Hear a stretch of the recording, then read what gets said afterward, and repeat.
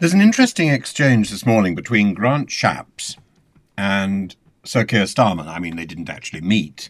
This was an exchange through the media. And Grant Shapps talks about the probability of a Labour supermajority. And Sir Keir Starmer responds by saying, well, we can't take anything for granted.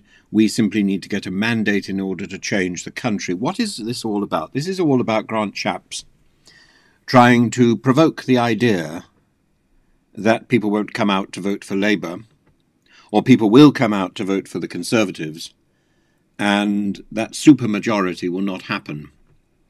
I think a supermajority is not likely anyway. I don't think there will be a supermajority because I don't think Labour is offering anything, even if it promises to fill in potholes, that makes it that different from the Conservative Party, except perhaps for VAT on private education.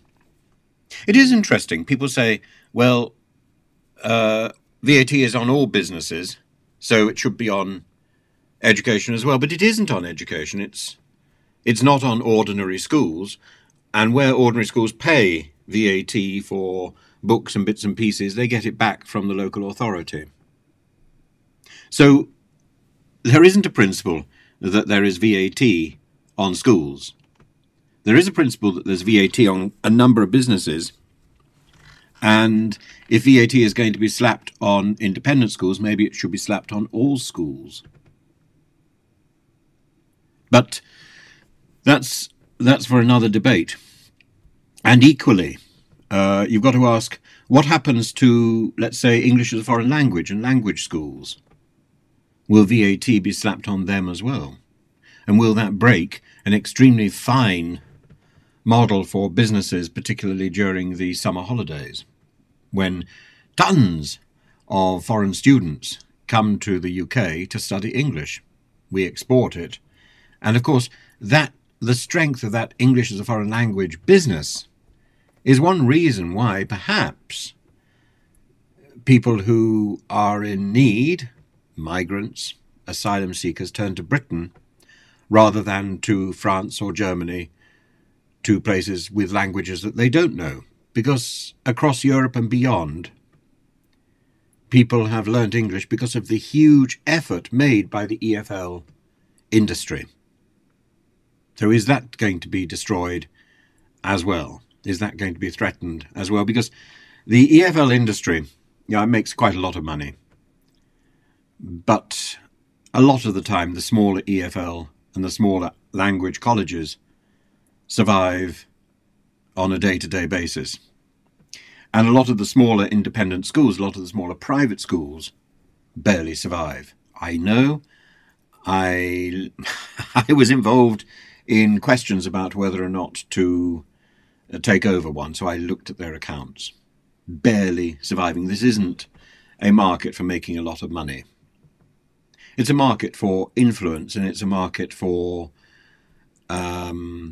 feeling that you're doing something of use, but it's certainly not a market for making a lot of money unless you're going to take over an incredibly efficient and well-run and prestigious independent school. And those aren't the ones that are up for sale. And independent schools, of course, private schools always come with a lot of baggage. Staff that have become old retainers, as well as students who have nowhere else to go. So you take on the package. It's like taking on a rented apartment, buying a rented apartment or buying a rented house. They come with tenants.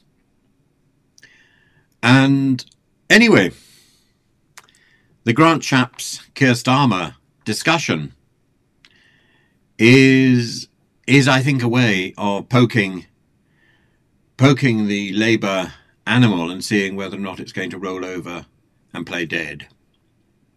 Because if it does, that's the end. And at the moment, the only thing that is driving forward that majority or supermajority is dissatisfaction with the Conservatives. The Conservatives, if they're going to survive at all beyond this general election, they need to move back into the centre ground.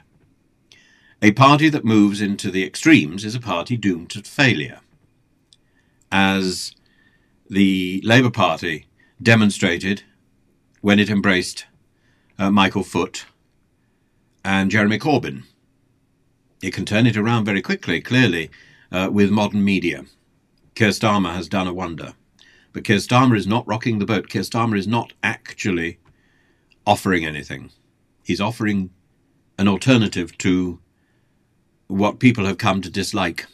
People have come to dislike the nastiness in the Conservative Party. That is the lurch towards the right wing. And because the right wing makes so much noise, Conservative Party members, I use the term pointedly, Conservative Party members think that that's the noise of the country. It's not. The noise of the country is the middle ground, both for the Conservatives and for the Labour Party.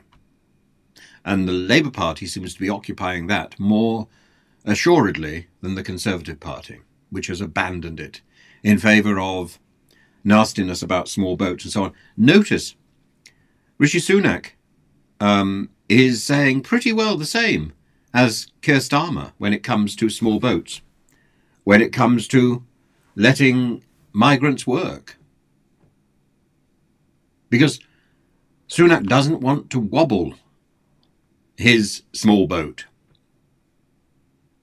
Maybe something later will come along the line, but at the moment, the rhetoric which is coming out of the Labour Party is modest and is designed not to upset, which makes it very difficult for Rishi Sunak to attack.